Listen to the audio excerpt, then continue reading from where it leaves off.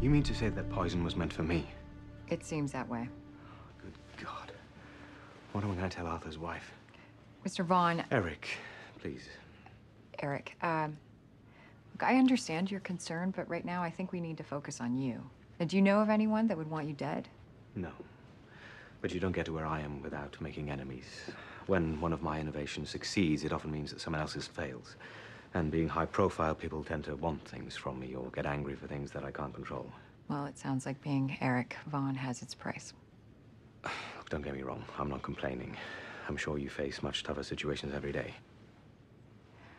Well, you know, when someone is trying to kill you, I think that you have every right to complain. So what about recently? Have you received any threats? Not that I'm aware of. But if my people don't think it's serious, they often don't bother to tell me. My assistant Petra can get you the file. We need as much background as she can give us. Disgruntled employees, angry competitors, lawsuits, things like that. Whatever you need. Detective, whoever did this is still out there. It wouldn't be crazy to assume they might try again. No. No, it wouldn't.